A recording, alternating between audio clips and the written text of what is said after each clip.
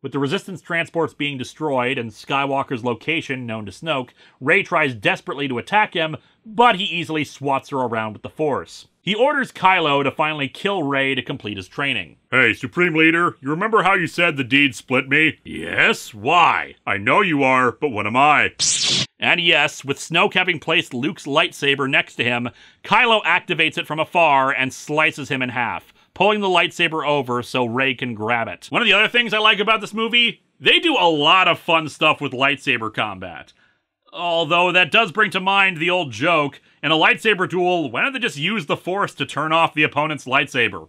But anyway, yeah, Snoke is dead. Oh no! Now we'll never learn Snoke's elaborate backstory where he was actually Darth Plagueis and has been manipulating events since episode 1 from behind the scenes, and who freaking cares? As soon as he didn't turn out to be giant-sized, he just became some asshole. I think Expanded Universe fans have become so used to every frickin' pencil in Star Wars having novel-length explanations of second-by-second details of their existence that they can't stand the idea that he was just some asshole. It's not Snoke's story. It's Kylo's story. It's Rey's story. Return of the Jedi was not about the Emperor any more than it was about the Bothans who died to get them that information. He's a symbol. We didn't know anything about him in Return of the Jedi other than he was just some asshole who was the real final boss because Vader became a figure who needed to be redeemed. Palpatine was a symbol for Vader's corruption and evil, something that had to be destroyed for him to turn back to the light. Here, Snoke is just a stand-in for the Emperor, to trick the audience into thinking we're telling the same story over again, just like Rey thinks it'll be, when in reality, Kylo's not Vader. He's a broken, sad, angry, but powerful little boy who thinks he can just burn everything down and declare himself the winner. He didn't turn on Snoke for redemption. He turned on him because he was always gonna turn on him. That is the natural end result of Kylo's story. The story of every angry, misanthropic child with too much power and not enough morality or wisdom to use it. His only loyalty is to himself. And I know, it's equally frustrating for EU fans because they feel this kind of story was done already in the books, done differently and supposedly better, and that's okay. You don't have to like, accept, or even watch these movies if you don't want to. I mean, I sympathize. I'm a comic book fan, for crying out loud. I've been there. I've seen how a reboot can take away the supposed authenticity of the previous canon. Reboots and retcons make my blood boil. But the reality is, the majority of Star Wars fans, they've only seen the movies. They will only see the movies. Ever. And you need to create a storyline for these characters that works in a movie versus something that happens in a book, which has a lot more room to expand on characterization and even multiple novels to really fully develop a character, especially since that 2-hour movie also needs to give some time to the other characters in that limited time frame. So it's a lot more condensed and a lot faster. You are free to prefer one continuity over another. But the filmmakers are trying to make their own story in a smaller amount of time, and they're not really thinking about, wait, how does this measure up to this character in a novel that was made decades ago? And personally, I think they did a great job with it in this movie. And I hope I have helped explain why I think they did a great job with it. But I admit, I may not have swayed you. Just as all the arguments I've heard about why people hate this movie have failed to sway me. Alrighty, time for the big fight. I friggin' love this scene in the movie. A lightsaber fight against multiple skilled opponents, but no fancy footwork. Just a sword fight against a bunch of scary, cool-looking bad guys with unique weaponry and emotional roaring, and we care about the characters and... It's only 2 pages. I mean, they're not bad pages, it's just... In the movie, it's a few minutes long, but here it's just 2 pages. It really seems like they dispense these guys rather easily in the comic. Yeah, I know, they have to condense stuff for the adaptation, but this was a really great fight scene. It was exciting, intense, and it's just 2 pages. Ugh, whatever. Rey tells Kylo he can order the fleet to halt their attack, but as I said, Kylo's not redeemed here. It's time to let the old things die. Kylogan's run. Kylo offers her the chance to join him. Do you want to know the truth about your parents? Rey, I am your father. He has her admit the truth about her parentage that even she has figured out by now. They were nobody. Somewhere, a Cyclops rages that Rey's parents blinded him. Filthy junk traders who sold you off for drinking money. They're dead in a pauper's grave in the Jakku Desert. You have no place in this story. You come from nothing. You're nothing. Again, using that idea of legends and stories to affect their viewpoints and manipulate each other. The idea that somehow the fact that she isn't from some friggin' lineage means she has no place in this story. Even though clearly the Force seems to disagree on that. However, he tells her this to indicate that she means something to him, and thus once again offers his hand. And while this is going on, Holdo turns the cruiser around to face the First Order fleet and prepares to jump to lightspeed. Rose and Finn are prepared to be executed, and finally, Rey and Kylo both try to steal Luke's lightsaber back. The First Order soon realizes what Holdo intends to do and orders their weapons on it, but it's too late. Right as Luke's lightsaber is split in half, Holdo engages the hyperdrive, and it's like shooting a massive bullet at the speed of light, killing her, but tearing apart Snoke's ship and a bunch of the Star Destroyers. I know people argue about this bit.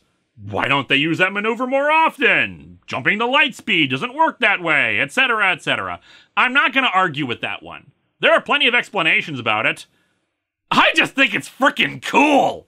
Thanks to the kamikaze run, Finn and Rose are alive and need to make their way to an undamaged shuttle that BB-8 has found. Phasma stands in their way, and we get a brief confrontation between Finn and her, serving as the advancement of his arc as he smashes her helmet open with a vibro blade. You were always scum. And the man who didn't want to join the fight against the First Order responds thusly. Rebel scum. Phasma then falls away, presumably to her death. And as I've said before, there's a deleted scene where there's some additional moments that specifically call back to The Force Awakens and how she cowardly lowered the shield around Starkiller Base to save her own ass. I get why they cut it. Length and pacing reasons for an already long movie, but damn, I wish they had kept it so we could have had some brief character bits for her other than making her the Boba Fett of the sequel trilogy. Cool looking, but mostly pointless. General Hux arrives at Snoke's throne room, Rey long gone with Snoke's escape craft, and Kylo unconscious. There's a moment where Hux prepares to kill Kylo before he wakes up and then stops himself, knowing he otherwise has no chance against him. Kylo lies and says Rey killed Snoke, assuming command of the First Order to bring an end to the Resistance.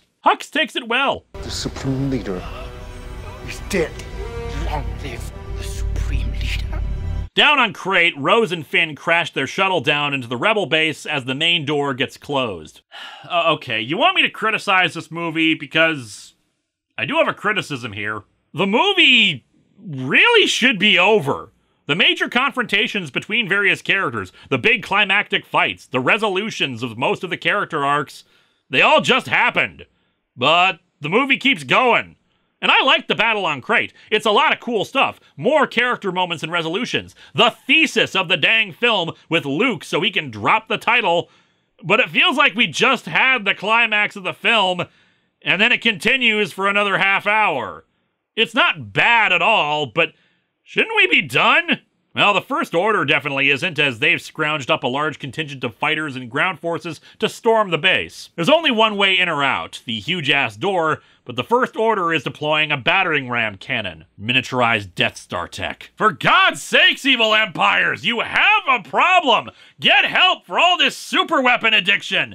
There really is no need for a rebellion at all. The space Nazis' economy really should collapse any day now when they keep pouring money into these damn things. Anyway, things look pretty grim. There's no other way out of the place, and the cannon will destroy the door fairly quickly. Their only chance is to try to buy some time, hope that their distress signal to their allies in the Outer Rim will bring some much-needed help. And as such, they head out in half-gutted light skimmer craft, hoping they can do some damage to the cannon. It does not go well, with several destroyed and the group only being rescued by the arrival of Chewie, Rey, and the Porgs brought from Ahch-To in the Falcon.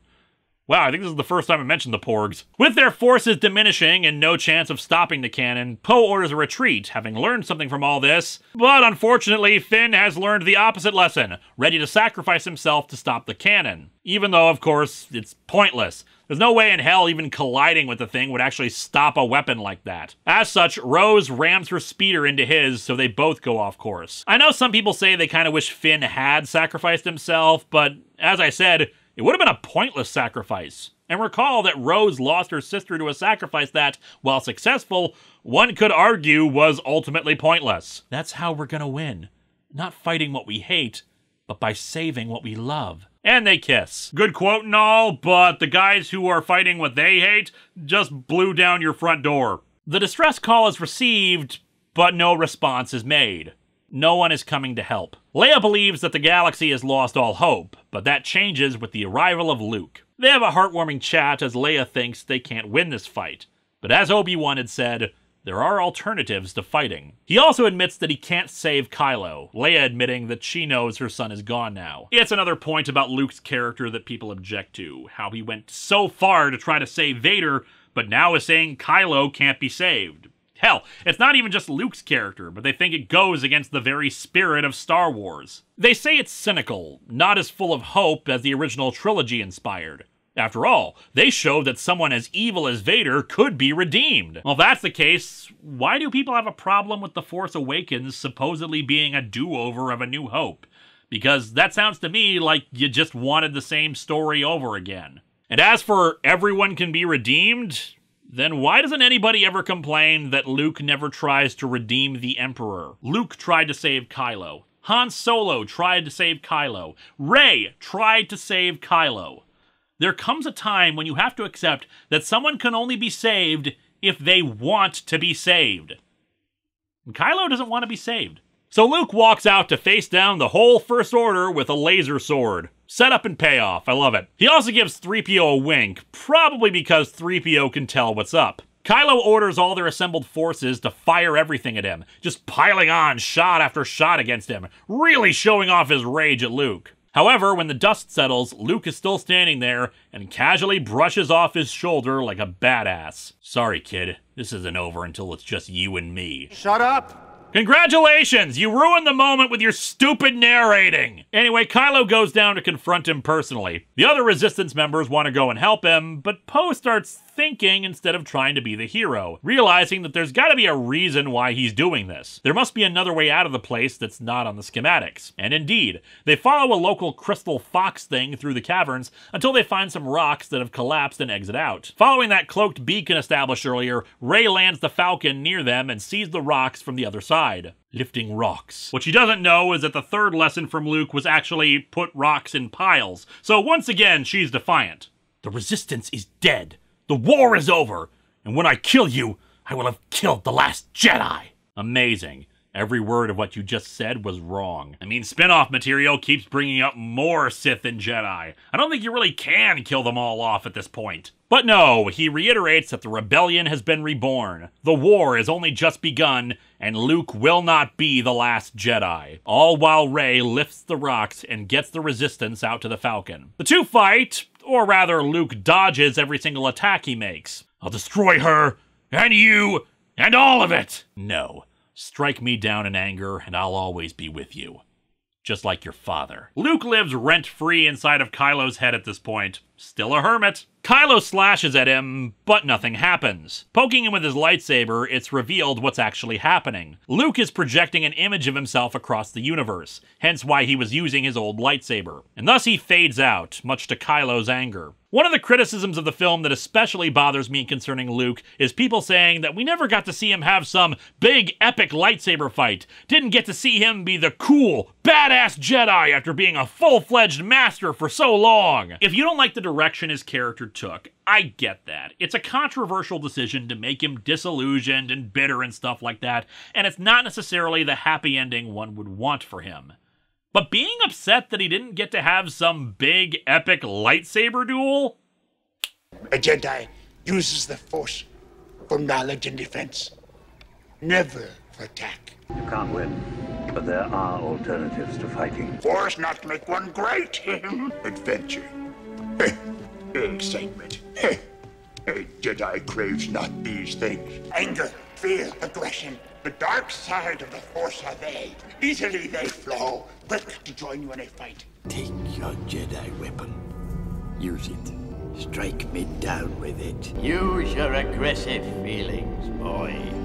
Let the hate flow through you. Being a Jedi is not about being a badass. It's not about doing super cool ninja flips in the air while dual-wielding lightsabers or throwing rocks at each other or Dragon Ball Z beam struggles or anything like that. Luke exemplifies the Jedi Code better than his forebears, not swinging his lightsaber once at Ben, projecting an image of himself across the universe that's so effective it tricks someone as powerful as Kylo Ren and easily evades him, even very clearly getting under his skin with only a few words and guaranteeing that he will be with him forever by denying him the confrontation Ren wants so badly. I was actually really worried in the theater when we first saw Luke step out and brush off all those blaster shots, because at that point, it was just activating Force God mode. Instead, this was the most badass, clever, and Jedi-like thing I'd ever seen, and that was so much cooler to me than any actual fight would have ever been.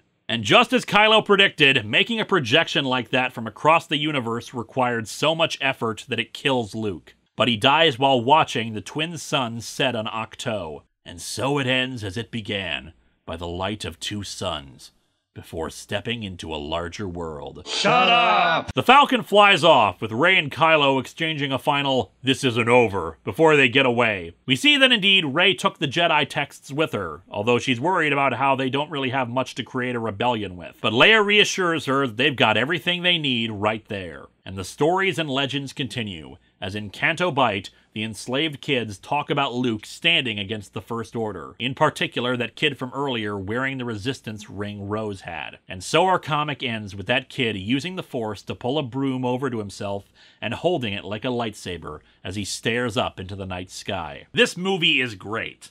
Unfortunately, this comic kinda sucks. It's okay at best, but it's hurting. It's got a lot of the overall plot points and themes down, but it ruins a lot of the subtle visual storytelling bits with unnecessary narration and dialogue. Hell, I'm kind of surprised the ending scene with the kid didn't have more of Luke narrating to say, like, "and now the Jedi will live on, a legend continues on, blah blah blah blah blah," spelling it all out for us. Like I said, it's still got the overall story down, so it's why it's not really bad, but it's not great, and the artwork doesn't help. I don't know what happened, but the artwork for The Force Awakens was a lot better, especially in capturing the likenesses of everybody. This is a lot rougher. You can still tell who everyone is, but it's not as consistent, and the actual sequential storytelling is not going well in a few spots. But as for said story, it's amazing. It's a movie about failure, trying to live up to ideals and stories, and ultimately how much stories and legends can inspire us and others. All our main characters have an arc on similar themes of failure. Finn's failure led him to become dedicated to the rebel cause as opposed to looking out for himself. Rose's failure led her to realize that pointless heroic sacrifices do not win wars. Poe's failure led him to stopping and thinking about the bigger picture rather than playing hero. And Rey's failure led her to recognize that she can't play out her actions as if she's recreating a fairy tale. Luke failed both with a moment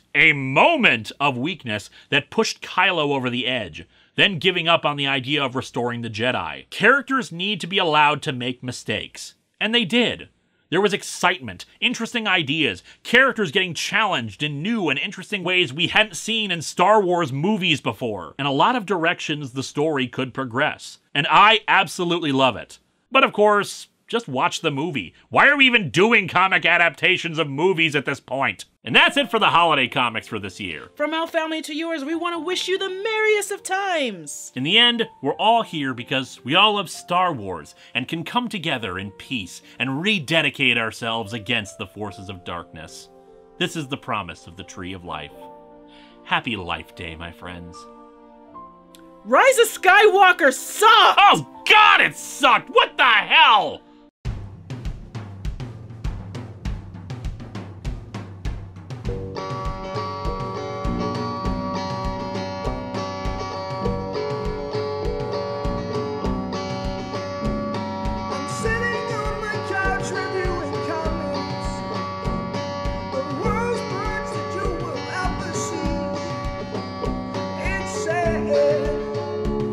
That comic books are for geeks.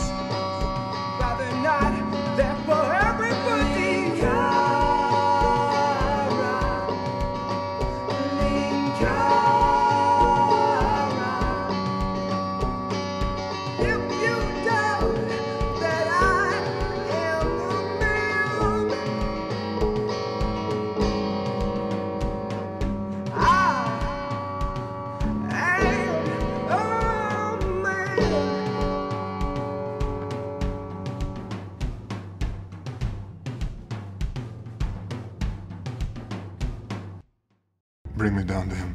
Don't get distracted. I'll go. Right away, sir. Hello, my friends. Please be sure to like this video, subscribe, hit the bell, and share it with others. And if you get a chance, maybe check out my Patreon.